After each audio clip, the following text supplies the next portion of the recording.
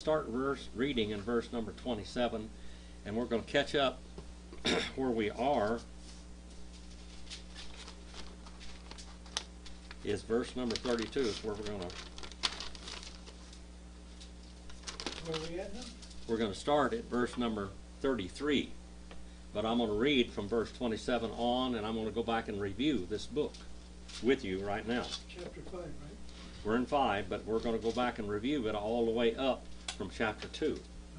Okay? Chapter 2, verses 1 through 7, Christ is born. The Messiah, HaMashiach, is born. Number 8 through 14, the angels announced to the shepherds that were over the sacrificial flock in Bethlehem. That's where they guard the flock that was going to be offered as sacrifices. These were special shepherds. And so God appeared to these shepherds that would communicate with the priest. You understand this? The priest, the Pharisees, have no excuse for not believing. So he dealt with them. Then the shepherds go and visit Jesus from 15 through 20 in the second chapter. Verse 21 through 24, Jesus is circumcised. And again, there were two people there, weren't there? Simeon's prophecy and Anna's testimony. Two of them, they were devout people, lived in that temple area. These were devout people. Do you think that it was by accident that they lived? Simeon said, I thank God that I have lived to see the Messiah, the HaMashiach. Do you think that the Pharisees didn't know? That the high priest didn't know that this happened? Anna's testimony in 36 through 38. Let's just read it. There was a prophetess, Anna, the daughter of Phinehas, of the tribe of Asher, and she was advanced in years, and having lived with a husband 7 years after her marriage, and then a widow to the age of 84, and she never left the temple, serving night and day with fastings and prayers. Do you think that they knew her?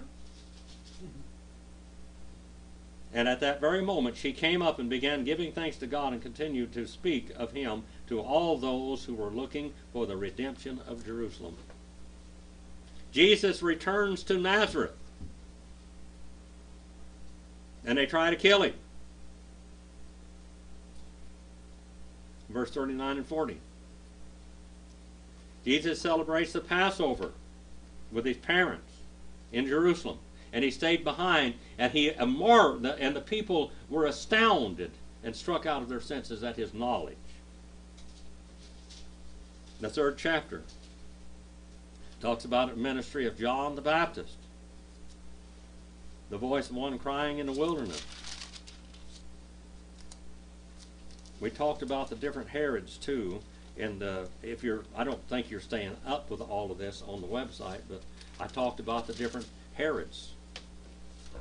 Herod the Great, that was in charge when Jesus was born, was put in place. He was a descendant of who? Esau. And he was put in place by who? Anthony and Cleopatra. Okay, Anthony and Cleopatra. And then he had 4 sons, Herod Antipas, Aristobulus, Herod Archelaus, and Herod Philip. And then from Aristobulus we have Herod Agrippa and Herod Agrippa II, which we're going to run into in the New Testament and the book of Acts also. We have the baptism of Jesus in the 3rd chapter in verse 21 and 22. We have the genealogy of Jesus, the genealogy of Jesus through Mary from verse 23 through 38 of that chapter.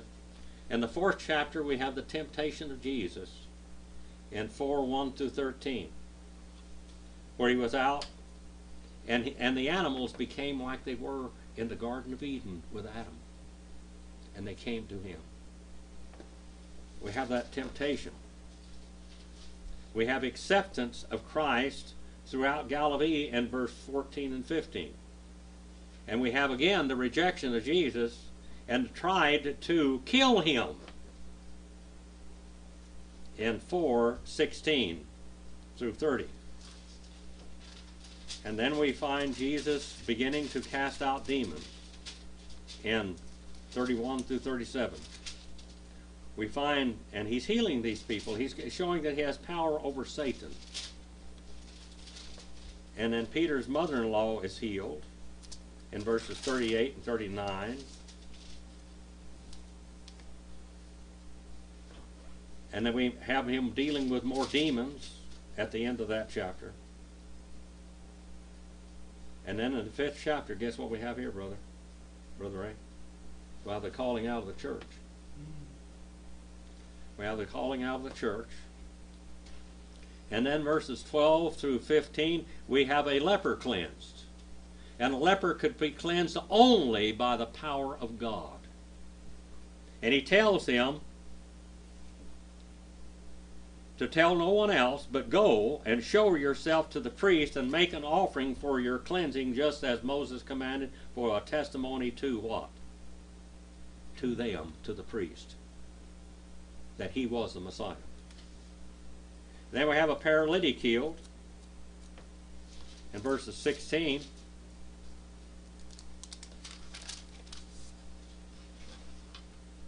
through 26.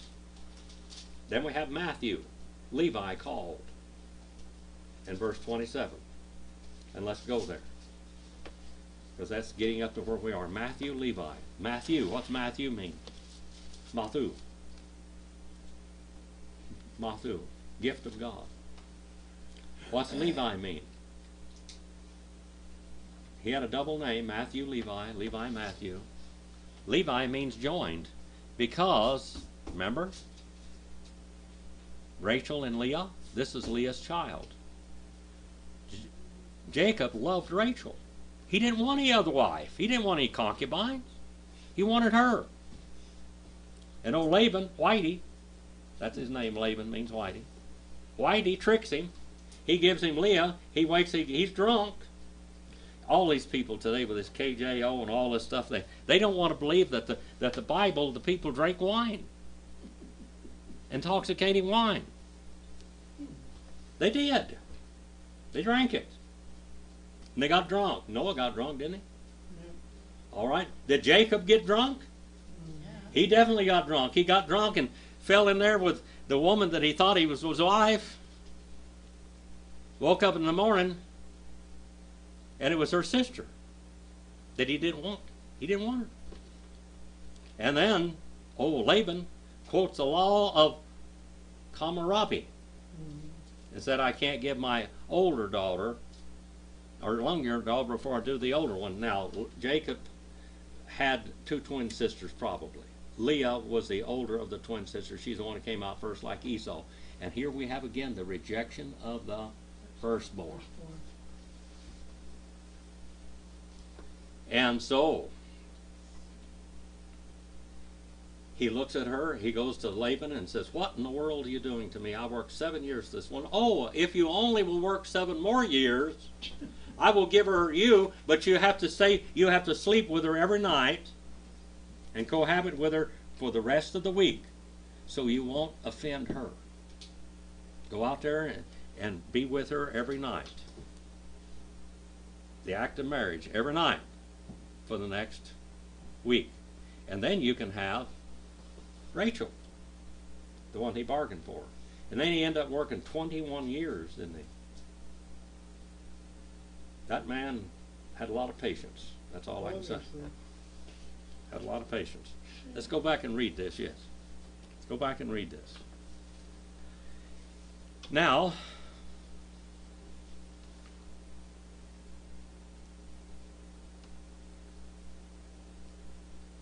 and instantly the man stood up. Now this is the man that he healed, and walked out. And everybody was overwhelmed and astonished. And then he comes down, after he does all these miracles, and cleanses this leper, and we have a tax collector.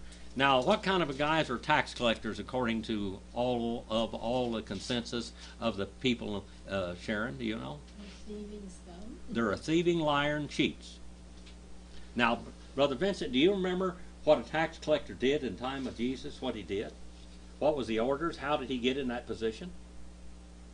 No, I don't remember. They usually bought the position, or else it was someone in their family was a tax collector. Now, what did the tax collector do? First of all, they're working for the Roman Empire. They did have tax collectors also that worked for Israel. You know, the temple tax and all that business. Jesus went and said, "Go out there and catch that fish, Peter. Right. In his mouth you'll find enough money to pay your taxes and my taxes." So they did have taxes also. But this is a Roman tax. And Matthew, Levi. Now, the Roman government said, now, I want $5 per person. Whatever you require or take or tax them for above $5 is yours. And so the tax bill was $20 most of the time, isn't it? 3 and 4 times more than what the actual tax was. And we have another guy down there. You remember that little old guy that was up there in the sycamore tree? Mm-hmm. Yep. Zacchaeus. Zacchaeus was a rich man. And if man didn't have money to pay his taxes, he said, well, I'll take that nice looking sheep over there. I'll take that goat. That slave over there. Now, you don't need him anymore, or her.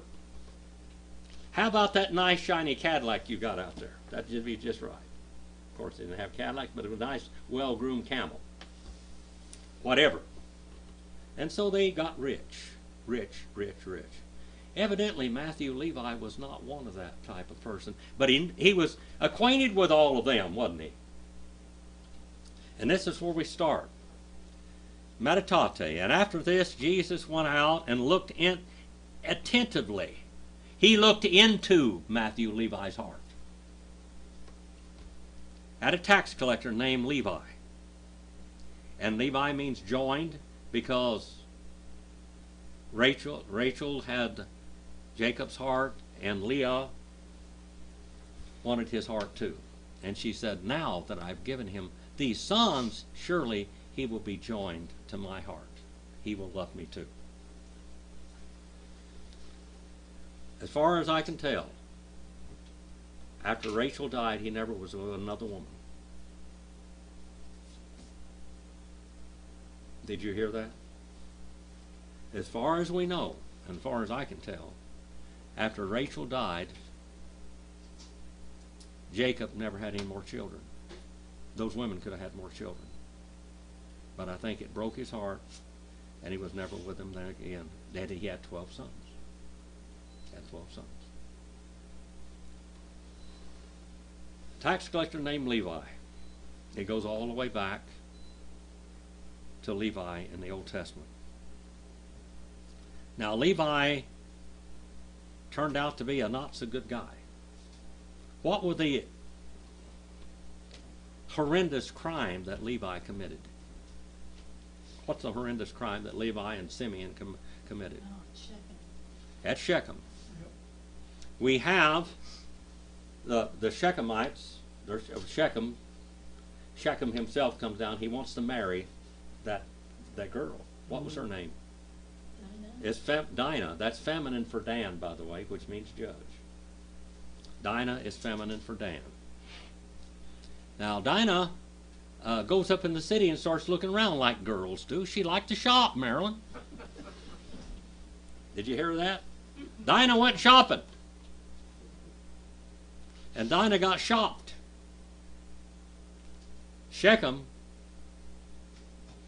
which was the son of the man of the Canaanite of that whole country, that boy fell in love with that girl, and I guess the girl fell in love with him. Now, the Bible says in some of the translations that he deflowered her, but I don't think he did. Right. Because when they go to start dealing with her, they didn't let her go home. But when they start dealing with her, they call her a virgin. Evidently, she was still a virgin. Now, who ended up marrying this girl? They broke her heart. Who ended up marrying this girl? You remember? Simeon marries her. Simeon marries her, and they have children. Her own brother? Her own brother married her, yeah. Well, Dinah goes up there. Shechem takes her to his home, and he goes down and he meets with Jacob and all the boys. And you know that they weren't Jewish because of what they said. Remember what they said? They come in there and they said, now, Jacob and your sons, don't be afraid to ask a high dollar for this girl. Whatever you ask, we're going to pay for it. Name, the sky's the limit. Whatever you want for her, we will give you. But we want you to we want your blessing upon this marriage. We families want to be part of you. We want to be part of your clan. We want to be part of your family. We know that God has blessed you, and we want God to bless us. So please, whatever you want to ask for her, ask 5 times more, 10 times more, whatever it takes. We'll pay it. Pretty good deal, isn't it, Vincent? Which some of my clients would tell me that. Yeah. 5, 10 times, whatever you want, just ask it. It's yours. And then those Jewish boys, deceitful little boys, Simeon and Levi get together and they says, I'll tell you what, you are uncircumcised. We will not give our sister to people that's uncircumcised. If you want to be like us, you've got to believe in our God. Now, when you were circumcised, what did they do? Sharon, do you remember that? What was the first thing they did? When you made a proselyte, what was the first thing they did? Well, they had to teach you. They had to make a profession of faith. What was the next thing? Cleanse it. They baptized them. Baptized them. And then what?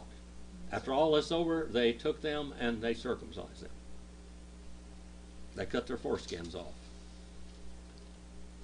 And after that happens with a grown man, you are very sore. They're just laying around. And on the 3rd day after the circumcision, when they were the most sore, the boys go in there and murder every one of them. All the converts were murdered. And then we have the Canaanite wars, where the book of Jasher says it was 100,000 Canaanites killed. And those warrior boys were bloodthirsty. When they went down in Egypt, their renown had already reached Egypt. And as long as those boys were alive, any of those boys were alive, those Egyptians were scared of them. And by the way, Joseph was the war leader of Pharaoh. And they went out on all of Pharaoh's war, all the Egyptian wars. They won the battles. But what happened there in the beginning is they murdered this whole city and took all of their wives and cattle and everything they had as booty. And Jacob castigated them terribly, and he said, you will cause me to stink in these people's nostrils.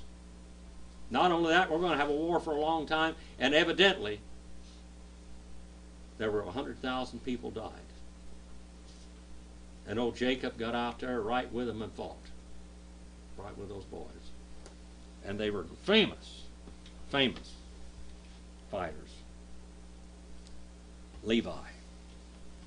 Levi, because of his actions there, Jacob said, you will never have an inheritance in the land. You robbed and you stole that city, and you will never have an inheritance. But by God's grace, what did he do? He took those thieves, liars, and cheats and turned them into priests. Boy, that makes me feel better already. Like God says, you're thinking I'm mine and all yours. Levi, tax collector. Now he's elbow with elbow, bellied up to table with these scoundrels that weren't quite so honest. And Matthew, Levi, now Jesus looked into his heart, and he saw him sitting at a tax office table, and he said to him, join me as a disciple and follow me. And side with my party and accompany me. That means follow and listen to me. Now look what he did. We know he wasn't a priest. We know he wasn't a Pharisee, because he forsook everything and got up and followed him, becoming his disciple and siding with his people and his church. Now he is a church member. And Levi, Matthew, made a great banquet for him in his own house. What is he doing? Remember what Zacchaeus did? He threw a big banquet. He said, Jesus said, today I'm going to have a banquet with you. And then the Pharisees and the scribes and the Levites had wall-eyed collection fit about that too, didn't they? And what was the first thing that Zacchaeus said? Please, Lord, forgive me. Whatever I've stolen, I'm going to fold sevenfold. All this. He just goes on quoting the law because he had knows that he had sinned. And there was a large company of tax collectors, sinners. These other guys weren't quite like Matthew, Levi. And others who were reclining, laying up the table. Remember how they did that? Let's go back for all of you out there that don't know this. Out there in Webland. Here's a table. And along the table here are pallets and cushions all around here. That's all cushions, see? And people laid up the table. They laid up to the table. They were not sitting in chairs like you're sitting in here. They were laying up to the table, laying on their left side and eating with their right side. Now, I tell you what, that must not have been good for the digestive system. I don't know. Maybe it kept them from eating too much. I don't know. Maybe. Laying like that. And the food was out here on dishes all over in the middle like a lazy Susan looking thing. And here the people were with their feet this way and their heads this way. And that's the picture that we have here. Laying up the table.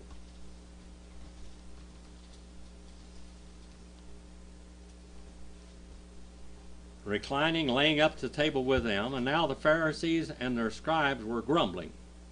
Always grumbling. Did they have notice of who Jesus was? Remember Simeon and Anna, the shepherds in the field that were over the sacrificial flock? And now the Pharisees and their scribes were grumbling. Who are the scribes? Remember who the scribes were? Brother Ray? The law? Huh? Teachers of the law? No, who's this? Sharon. Oh, the writers.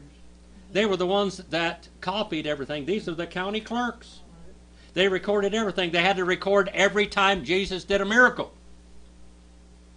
And every miracle was an indictment to them. And now the Pharisees and their scribes were grumbling against Jesus' disciples, saying, why are you eating and drinking with tax collectors, preeminently sinful people? Verse number 31, Jesus replied to them. The Master replied to them. The Master of the universe replied to them. Jehovah, the Old Testament, replied to them. It is not those who are healthy who need a physician, but those who are sick. They don't need a healer, but those who are sick. Those who are sick. I have not come to arouse and invite and call the righteous, but to the erring ones. Before you can ever get saved, you have to say, I'm a sinner. Did you know that? We are sinners, aren't we? Are we sinners? Yes. You have to say you're sinners before you can get saved. Called righteous, but the erring ones, those not set free from sin to repentance, that is, to change their minds for the better and heartily amend their ways with abhorrence of their past sins. Verse number 33. Now that's where we're going to start. Hoi de epon pros auton. You got that open? Who's going to follow me with this? Hoi de epon pros auton. Hoi mathete ewanu nes tu usen pigna kai deisios that is poionte homios kai hoi, ton, phariseon, hoi de si soi, estiusen kai panusen. And the ones they said to him, verse number 33, the ones disciple of John, John who? John the Baptist. They fast. They go without food. Going without food, in fact, you know what breakfast means? How many of you had breakfast today? Anybody had breakfast? Today I didn't. Well, you had breakfast. Nothing but today. What's breakfast? What does breakfast mean? Break the You're fast. breaking a fast. Did you eat anything today, Brother Brother Ray? Did you eat? Didn't you go in there a while ago? Did you eat anything? Oh, just now. Yeah, that's breakfast. You broke your fast. Marilyn, did you eat anything for breakfast today? Very little. Did you break your fast? That's what breaking your fast means. You ate. If you ate anything, you broke your fast. And the ones they said to him, the ones disciples of John, habitual learners of John, they fast. They go without food. They do this all the time. That's present indicative active. Often, pigna.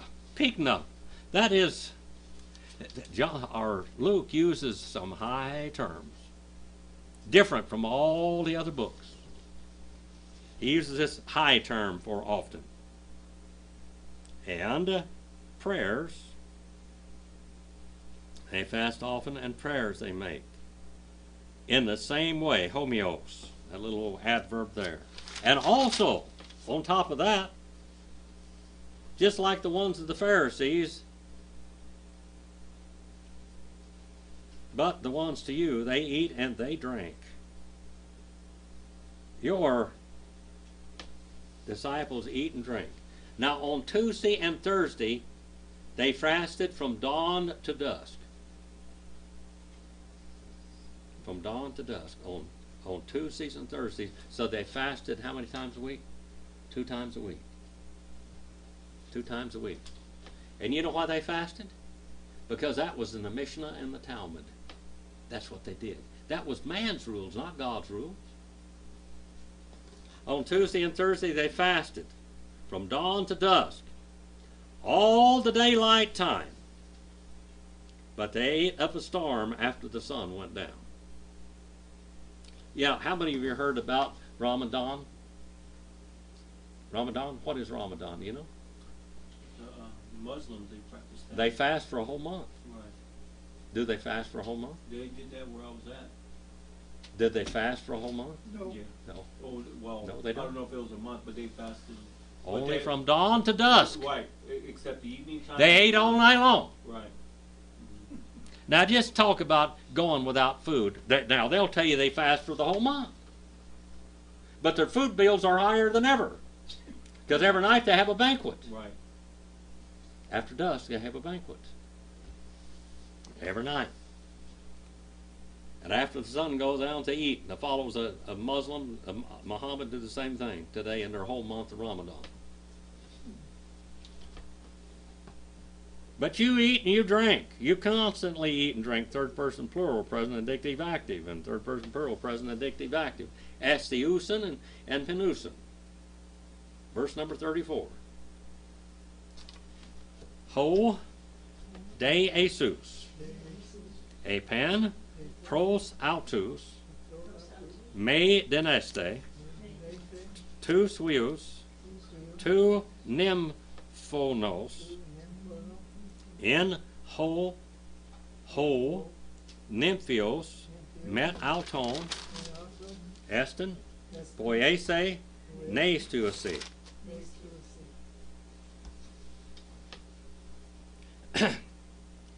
But the Jesus, moreover the Jesus, or furthermore the Jesus, that word day there, that's how that verse starts out, that week adversity conjunctive particle, page 85, if you want to put that down. Moreover and furthermore the Jesus, he said to them, not, little particle of negation there, not ye are able, second person plural, present indicative passive, not ye are caused to be able, the sons of the bridal chamber. That word nymphonos.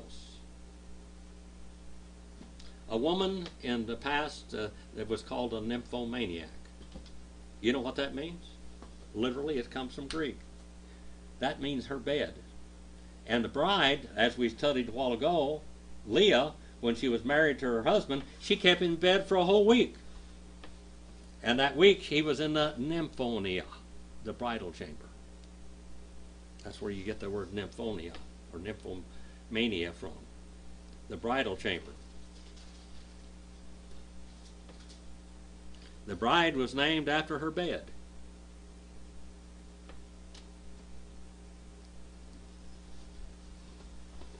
Sons of the bridal chamber. And then it says, in which the bride, Nymphios, the groom actually, the husband of the bride, with them, while the groom is with them. It is to fast. Let's go back and look at these two verses in the Amplified. Then they said to him, the disciples of John practice fasting often, and offer up prayers and special petitions from Tuesday, on the day of Tuesday, from daylight to dusk, all right, and on Thursday. This is what they did. Now, whose laws was this? The Mishnah and the Talmud. The Mishnah and the Talmud.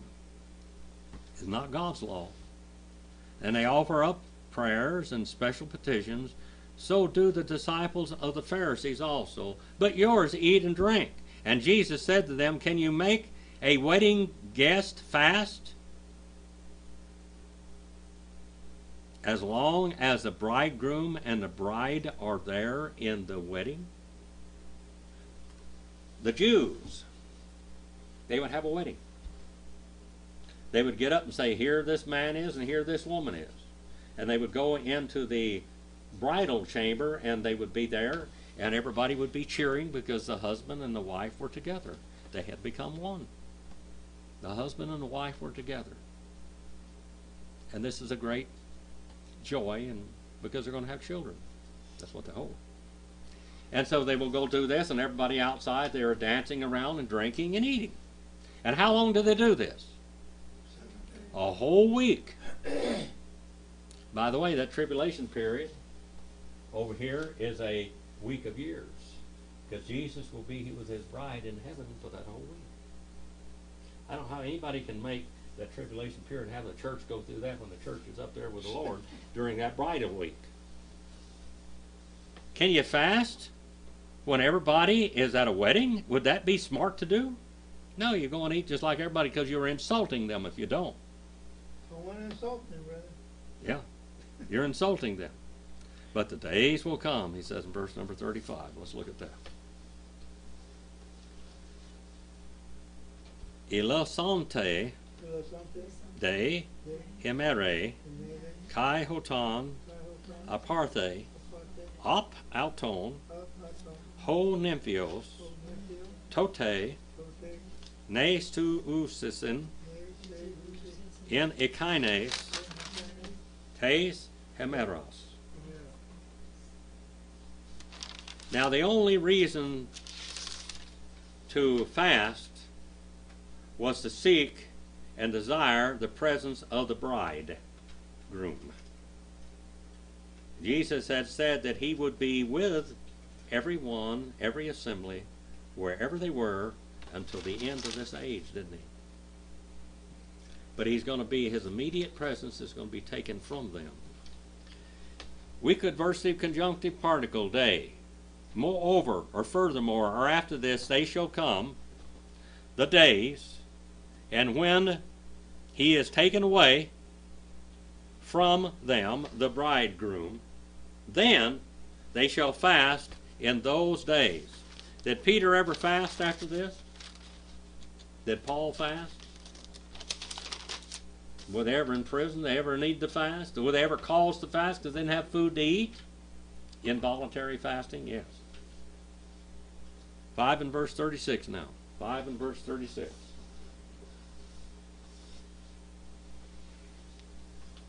Elegane, Again. De, Day. Kai Parabolane, Kai.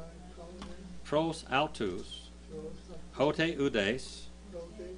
Epibalema, Epikiran. Apo Hematiu, Atu. Kainu, Kainu. Skisos, Ita. Epibale, Epikale. Epi, Epi. Hemation, Matthew. Paleon, Oleo. A De Me, Day. Gay, Day. Kai To Kainon, Kai. Kono. Skitze, Day. Kai To Paleo, Kai. To. Oleo. U Symphonese, To Epiblema, To Apo, To Kainu. Remember, this is the longest gospel. It's got 1,100 and something verses, and the verses are long. This one took me 3 pages to write this Greek verse on. Now here's something that the Gospel of Mark is fond of, this word right here, elegane. That's third person singular and perfect indicative active, and he kept on telling. Moreover, furthermore, after this, he kept on telling them also a parabole. Parabole means a parable. Now we have Jesus teaching in parables. Now, have anyone ever taught in parables before Jesus? Most of the Old Testament so-called rabbis would teach their students in parables. So Jesus, the master rabbi, is teaching his students, and these people are hearing parables as he's throwing something physical beside something spiritual so they can understand it. He threw these parables to them, toward them, that no one, epiblema. Have you ever heard of the word blemish? What's a blemish? A blemish? It's a stain. It's a hole in your clothing sometimes. I was wearing a pair of pants the other day preaching, and it's a pair of pants with a hole in the knees. I was acting like all these young people, they got holes all over the place. That's worth $100. That's worth $100 to have these pants with the holes all over them. That's blemished pants. That's a blema. We get the word blemish from that blema. Epiblema. Now you know where it comes from. There it is, blemish. Epiblema. And that no one he puts upon, it means upon a blemish. You take a patch and put upon a blemish. Marilyn? I know all about them. Some of my shirts are more patches than they are shirts. Is that right? Some of them? Patches on patches. Patches on patches, patches all over the place. Some I don't throw away clothes, do I, Brother Ray? No, I don't. No, We I were don't. talking over at the coast the other day, and Helen, your stepmother, was there and talking to somebody there, and he said he baptized my daughter so many years ago. And I said, I went over there at Jezreel and I baptized somebody else here a while back, and I was wearing the same shirt and same pair of pants I wore 40 years before, or 35 years, whatever it was before. And then she laughed and she said, yes, he was. Wearing the same clothes. So Carrie, that she said, what? And they don't have any patches on them either. I use them for that purpose only. That's a shirt and a pair of pants that I have for that purpose only. And then Brother Morning, he says, you know what? He said, I couldn't get in my clothes that I wore 40 years ago. Yeah, He said, you're different. good boy, he's huge. This is big. Well, I still get into the same clothes. And then I told him, I said, I'm still wearing Brother Rory Reed's snowbird suit. That Marilyn doesn't like. She doesn't like my snowbird suit. Yes. Sister Kester, she used to be a member at the law school, and when her husband and her son died, she kept all of her son's clothes and everything. Yeah. And then when these boys get bigger, she says, you know something? Take the clothes. She Yeah. took all the boys. So the boys were coming, kind of baggy clothes and everything. She gave to the boys. Patches.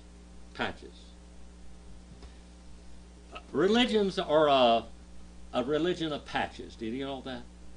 Yeah. Many religions have too many patches. When they talk about baptism, they got patches, they got sprinkling, they got pouring. And not only that, it is a vehicle of grace. And they look at the Lord's Supper, and it has patches on it. It's a vehicle of grace. And the Catholic Church even has marriage as a vehicle of grace. And prayers as vehicles of grace. Patched up religions. Patched up religions. That's the title of this message. Patched up religions. Patched up religions. And he kept on saying also a parable to them. That no one, upon the blemish, the patch, from a garment, new. It says schizos. We got a word schizophrenia. That's when you got two different kinds of thought in your mind. You think you're two different people. Schizo. That's when you talk about splits in a congregation. The church is all split up, and we have schisms in the church, splits in the church. Now, if you take new cloth and you take a pair of old clothes, now many people don't know anything about Sanfordized clothing today because all of it is. They used to have to buy Levi's 6 inches longer than they were, or 3 inches or 2 inches longer, and bigger around. I still do that. I still wear those old 501s, the original 501s. So I buy them 2 or 3 inches big, and I buy them 2 or 3 inches long. And then when you wash them, they shrink up. Perfect. Then if you take those old Levi's and you put a new piece of cloth on them and you wash it, what happens? It'll tear the clothes. It doesn't work. We talked about in the last class systematic theology, didn't we? We talked about systematic theology. A system of teaching that is in the Word of God. And what's wrong with the world today? Why do we have all these denominations and cults? Because of the lack of systematic theology. Who is God? What is His desire? Does He ask anything of you to get saved? Only believe in Him what He has already done. Believe in Him what He's already done. The plan of salvation is complete. God so loved the world that He gave His only begotten Son, that whosoever believes in Him shall have everlasting life and shall not perish. If you don't trust in God's work, your works won't get you to heaven. Even though when we're saved, we should follow the Lord in His pathways. But we're saved by grace. For in grace ye are having been saved through faith. And that faith didn't come from you either. It's a gift of God, a lot of works, lest any man should boast. For we are created unto good works in Christ, that we should walk around in them. And the patch from the garment, new, tearing, splitting, and it just destroys. It throws it down, is what it says. Upon the garment old. And it says, otherwise, both the new, it shall be tore up, and the old, it shall not harmonize. And that's what's wrong in the world today. Why isn't there harmony in Christianity today? Because of division and splits. Because they didn't study systematic theology. It shall not harmonize. It shall not agree. That word is symphony. Have you ever been to a symphony lately, Sharon? Mm-hmm. How about it, Vincent? Have you been to a symphony lately? Yeah, a couple months ago. Yeah, a couple of symphony. The sounds go together. Mm-hmm. The sounds go together, and this will not sympathize the patch and the thing from the new. Let's go back and read that in verse number 35 and 36. And the days will come when the bridegroom is taken away from them, and they will fast in those days. And he told them a parable, a proverb. No one puts a patch from a new garment on an old garment. If he does, he will tear both the new piece of cloth and the patch, and it will tear the old cloth, and they will not symphonize, the old and the new. And then he goes in verse 37. He starts another parable. Verse number 37. And this is a long verse too. Kai udes, Bale oinon, neon, ace oscus, paleus, ade me, gay, ritse, ho oinos, ho neos, tus oscus, kai autus, ek ki theisete, kai hoi oscoi apolonte. Here again now, Brother Ray, you know, half of the modern, this KJO and all these people today, they're saying that Jesus didn't drink any intoxicating liquor and they didn't have it. Here we have fermenting liquor, wine, oinos.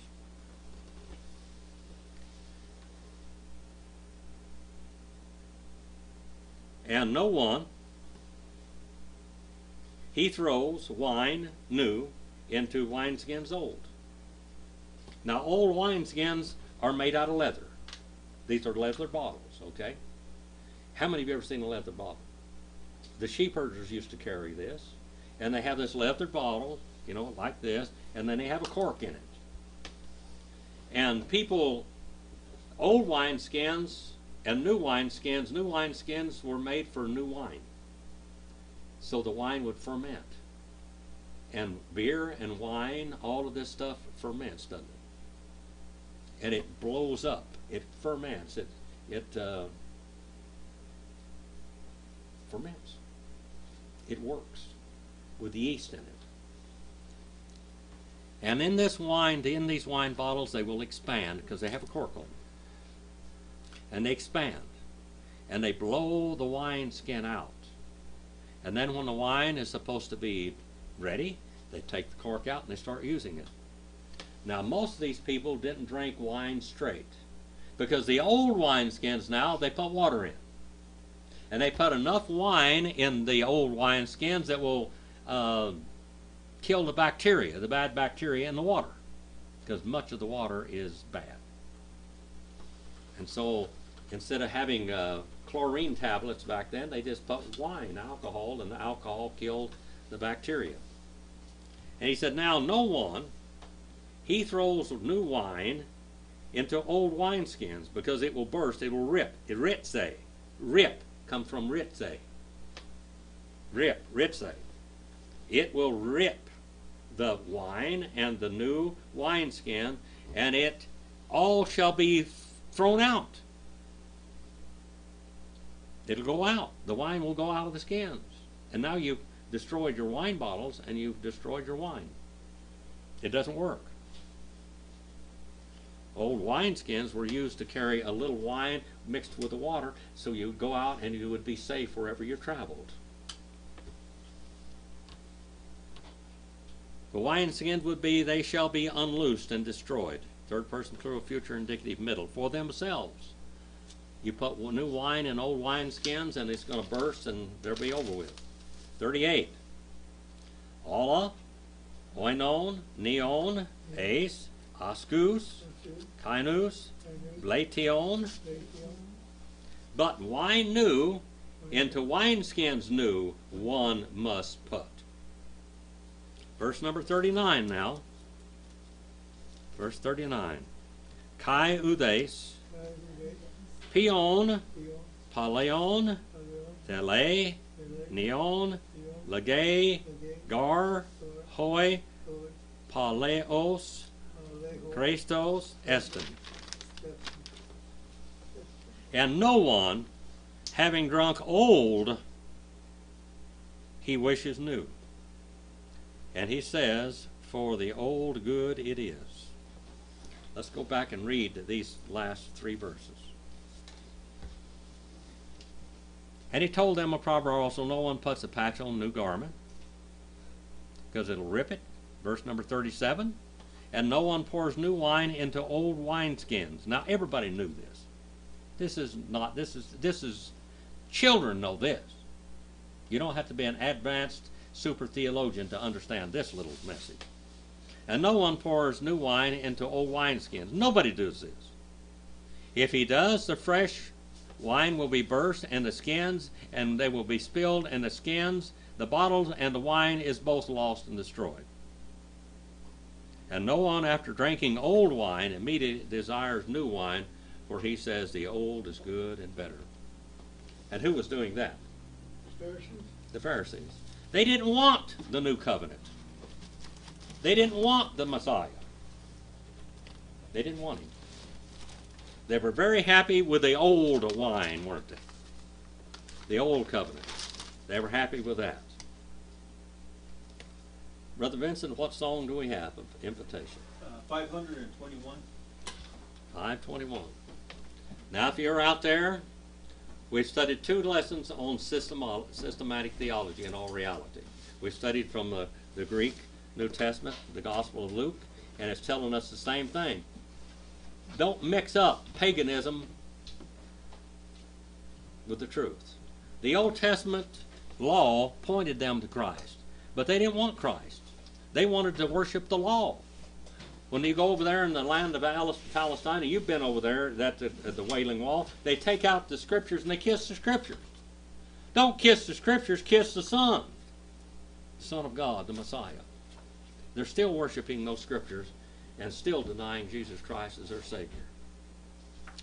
Brother, what do we have?